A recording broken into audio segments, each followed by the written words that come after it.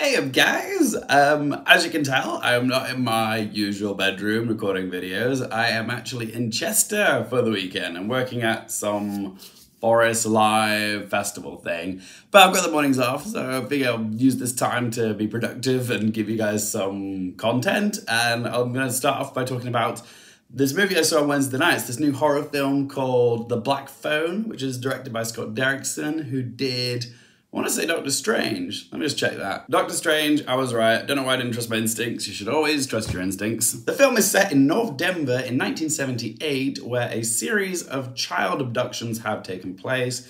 5 boys have gone missing over the space of a few years. The local kids have nicknamed the kidnapper as the Grabber, and the Grabber's next victim is a 13-year-old lad called Finn, played by Mason Thames, who is abducted after school and thrown into a dank basement where the Grabber kept his 5 previous victims. There's not much in this basement other than a mattress and an old disconnected black rotary phone on the wall. On the surface, it looks like a pretty simple child abduction horror film, but there's some supernatural elements at play in this film because the spirits of the 5 previous kids that were abducted and held in this basement are still present within the basement, and they can contact Finn through the old broken black phone on the wall and give him advice on how to escape his and their captor. Also, Finn's feisty sister Gwen, played by a marvelous Madeleine McGraw, has some sort of supernatural abilities, whether it's clairvoyance, whether she's psychic, but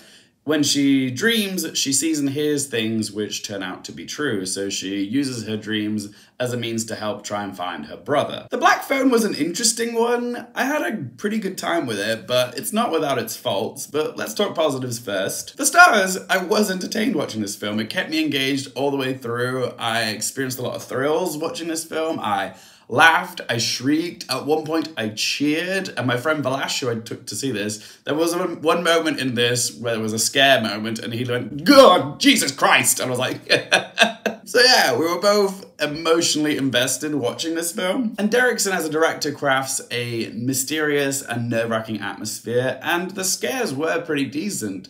I would classify them as jump scares, but they weren't like predictable jump scares, at least not all of them. And also, the acting in this film was great. For me, the standouts in this film were the kids, Mason Thames and Madeleine McGraw. I haven't seen either of these kids in anything before, but both these kids seriously impressed me. Madeleine McGraw in particular, she's one to keep an eye out for. Her character Gwen is so likable. She's tough, but she's very warm, like with her brother. She gets to be vulnerable in this film. There was one scene where my heart was breaking for her. And she also gets most of the biggest laughs in this film. There was one line where she was like standing up to a bully and she called him like a dumb fucking fart knocker. I was just like howling. There's also this one random character called Max, who's like this coked up citizen trying to help find the missing kids, and he's played by James Ransone, and he did a lot with very little. He's a character that didn't really need to exist in this film, if I'm being completely honest. Like, the story would not be any different with or without him in it,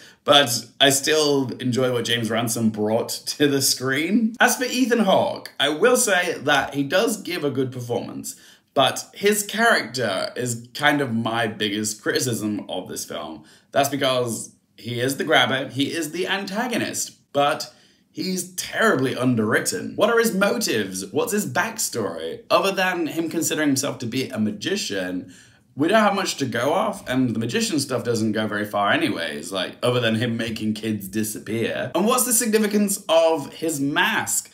Can't tell you because the script doesn't give us any answers. So yeah, Derrickson's direction is stronger here than his screenplay, which he co-wrote with C. Robert Cargill. So let's ask them 3 questions. Firstly, would I watch this again?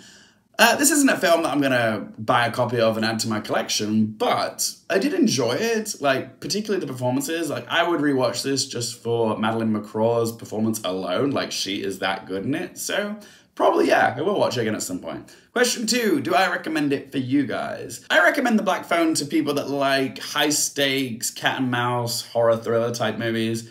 Like, if you like films like Panic Room or 10 Cloverfield Lane with like the atmosphere of something like The Conjuring, then this is probably a film that you're gonna enjoy. It's got decent performances, a suspenseful atmosphere, and some solid scares. So yeah, I do recommend it for those that like these types of movies. And third question, what score to give it out of 10?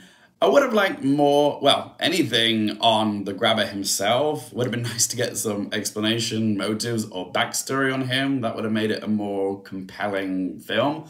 But I did come out of The Black Phone having had a pretty good time with it. So I'm going to give The Black Phone a score of 6 out of 10. But as always, guys, it's just one bloke's opinion. I would love to hear your thoughts on The Black Phone. Are you excited for this film? Have you seen it? What do you make of this film? What do you think of Madeleine McGraw's performance? Whatever you have to say, let your voice be heard in that comment section down below. If you guys have enjoyed this video, help support the channel by hitting that thumbs up button. If you want more movie, TV, and Oscars related content, don't forget to click subscribe. And if you want to follow me on any of my socials, Twitter, Instagram, TikTok, Letterboxd, all those links in that video description down below.